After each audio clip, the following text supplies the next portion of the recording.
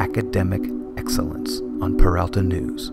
I had not been in a classroom since I graduated 6th grade. Following my first semester at BCC, my family was evicted from our apartment. I thought we were moving around a lot before. Now we were moving around pretty frequently, like every month, 2 months or so. I would leave to go to school in the morning and home wouldn't be in the same place, you know, when I came back. It just made me that much more dedicated to school. It was kind of the only thing I had control of.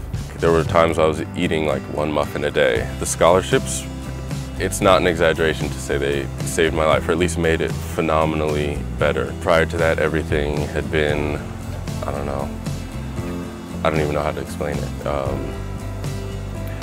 Everything was so stressful, it was hard to focus on anything. The scholarships helped me not worry about getting food. They helped me not worry about where I was going to stay. School became my rallying point, my way to change my circumstances. Community at BCC is so tight-knit.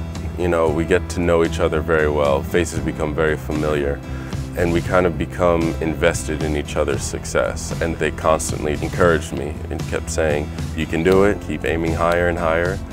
And that helped pick me up, you know, whenever I was feeling down, whenever I felt like I'd run my last lap or thrown my last punch, you know. They said, "No, you got more in you, keep it up, keep going." And that's, I think, it's crucial. It really is crucial. I would like to help underserved adolescents. Right now I'm studying psychology. I'm interested in going to grad school after this. The things we achieve are recognized, especially by this district and by others. This is the place to start, you know. The Peralta system makes things very accessible, makes things very possible, as you can see.